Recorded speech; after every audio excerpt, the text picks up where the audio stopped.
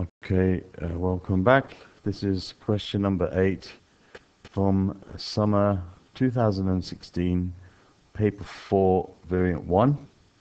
And we have a question here all about functions. And this is a topic which did not come up in the paper 2 for June 2018. And we're a couple of days before the paper 4, so I'm kind of guessing that this is very highly likely to come up something about functions. So I've chosen a question from one of the recent years about functions, and we're going to try to answer this question now, and just to go through this particular topic. Okay, so now we are told there's 3 functions: f of x equals 2x plus 1, g of x equals x squared plus 4, and h of x equals 2x. Okay, these 3 functions that we've been given, and we have to do the following. First of all, it says solve the function f of x equals g1. F of x equals, so f of x equals g1. So what does this mean? It means we have to make an equation. Okay, we take the function f of x, which is 2x plus 1, 2x plus 1, that's f of x, and we make it equal to g1. That means you take the function g and you replace the x with whatever's in the bracket. So here it says g1, so we're going to take 1 and replace the x with 1. A function is basically an instruction, so whatever goes in here has to go through this function. For g, you have to take whatever's in the bracket, you have to do this to it, you have to square it and then add 4 to it. So here what we're going to do is we're going to take the 1 and we've got to square the 1 and add 4 to it. So you've got this equation, you've got 2x plus 1. Now 1 squared is 1, and 1 plus 4 is 5. Then we're going to subtract 1 from both sides, so 2x equals 5 minus 1, which is 4, and therefore x equals 4 divided by 2, which is 2. So x equals 2. Okay, that's the answer to 8a. 8b, find fh3. Now what does this mean? This means you've got to find what h3 is. Okay, and then you got to put that inside function f. So whatever is mentioned second is done first, and the result of that's put into the function before it. So fh3 means you find what h3 is, and then you put that inside function f. So h3, h is this here, 2 to the power of x. So we're going to take the 2 to the power of x, and we've got to replace the x with 3. Okay, h3 means put 3 instead of the x in function h. So you're going to have 2 to the power of 3. Okay, that means 8. 2 cubed is 8. That means we've got to take 8 and replace the x in function f by 8. So instead of having 2 times x plus 1, we'll have 2 times 8 plus 1. The 8 took the place of the x in this function. That gives you 16 plus 1, which is 17. So that's the answer for part B, fh3. Okay, number C, part C says find the inverse of function f. Okay, in the function f, I've put everything here so we can see what's going on. Function f is 2x plus 1, so we're going to find the inverse. Now the inverse can be thought of in a couple of different ways. I'll show you first the standard way. You say, okay, first of all, you write down the function that you got. So you start off with f of x equals 2x plus 1. Our aim is to find the inverse of f of x. First of all, you write y equals 2x plus 1. So you just replace f of x with y. Second, you swap the x and y around. I would call this the y. Wherever you see y, you call it x. Wherever you see x, you call it y. And then thirdly, you make y the subject of the formula. So you're going to subtract 1 from both sides. So you have x minus 1 equals 2y. And divide both sides by 2, so you end up with x minus 1 over 2 equals y. So that is the function of fx. Inverse function of fx, which is x minus 1 over 2. The other way of thinking about this is by using flowcharts. So, okay, we start off with x, okay, for function f. And what do you do next? 1 second, let me just start off. Okay, f of x, okay, is as follows. You start off with the function, with the number, with x. Okay, what do we do to it? Okay, we multiply it by 2. Okay, and you get 2x. Okay, and then we add 1.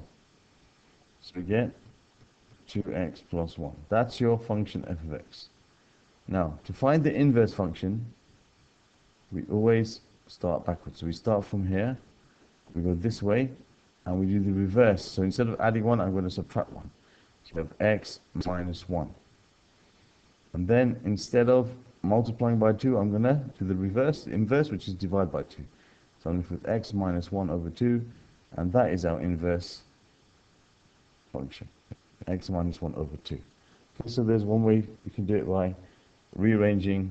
First of all, you write it as y equals, you swap the x and y, then you make y the subject, and whatever you get, that form is the inverse function. Okay, when you're finding the inverse, you're basically swapping the x and y around. That's what you're doing. Okay, so that's part C. Now part D says, find g f of x in its simplest form. So you've got to put this function f of x into g. So you've got to basically do this. You've got to put f of x into g, so you've got to replace the x by 2x plus 1 in function g. So instead of x, I'm going to write 2x plus 1 squared plus 4. Now please don't make the mistake of making this 4x squared plus 1. Now this means 2x times 2x plus 1 times 2x plus 1. That's what it means. So if you multiply that out, you're going to get 4x squared plus 2x plus another 2x plus 1. So you end up with 4x squared plus 2x plus 2x, which is plus 8x plus 1, and then you got your plus 4 at the end. So you end up with 4x squared, okay, plus 8x plus 5. And there we have our answer for part D. Okay, then I'll go to the next page and finish off the question. It says, solve the equation, the inverse of hx equals 0.5. Now hx is equal to this. You have y equals 2 to the power of x. Now there would be two ways of doing this if we knew how to find the inverse of this function. However, we do not know how to find the inverse of this function.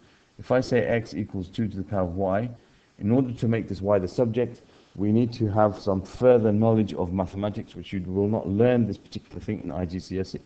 If you have learnt it, and you do know it, that will be an acceptable answer. However, you're not required to know that. Okay, so there's actually another way that they expect you to do the answer in, which is as follows, and this is very important. Okay, so please pay attention to this, because you may get a question like this which we don't know how to solve except in this particular way.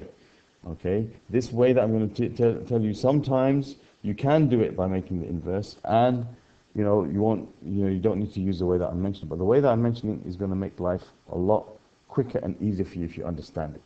So first of all, what I do is, when I see something like this, so okay, what would it be if there was no inverse? If there was no inverse, it would be h of x equals 0.5. And what would that mean? That would mean I replace the h of x with 0.5. So if I had this, it would become, I'll basically say 2 to the power of x equals 0.5. This is like y equals 2 to the power of x. So it's like you're replacing the y with 0.5. Okay, but as it says inverse of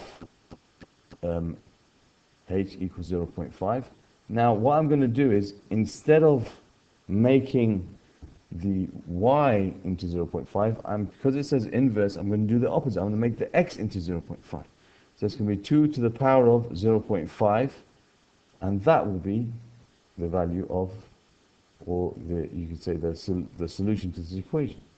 Okay, 2 to the power of 0.5 means 2 to the power of a half, which means the square root of 2. Now the square root of 2 is about 1.4 something, okay? It's 1.4 something. Well, I've still got some time left. So you got, from the calculator, make it a bit bigger. All right. So 2 to the power of 0.5. I'll show you how to do it this way in case you're not sure. This is 2 to the power of 0.5. You could do that and that would work. That's 1.41 to 3SF. 1.41 to 3SF. That's the answer. Okay? All right. So that's, but if you didn't realize that it means the square root. 2 to the power of a half actually means the square root of 2. That's what it means, which is 1.41. Okay, so here we have the answer for part E, and all we got left now is F. Okay, so 1 over h of x, so it's 1 over 2 to the power of x is equal to 2 to the power of k x. Write down the value of k. So if I rewrite this, this would be 2 to the power of minus x equals 2 to the power of kx. Okay, now if we compare, if these two are equal to each other, all right, then everything is the same except you've got k here and you've got minus x here. That means these two must be the same. If the bases are the same, the powers must be the same. So I know that minus x must be the same as kx. If I divide both sides by k, x is equal to k is equal to negative 1. So k equals negative 1. That's the value of k, for which 1 over h of x equals 2 to the power of kx. And there we have the question finished. I think it was question number 8 from May, June 2016, paper 4, variant 1. Okay? Thank you for listening.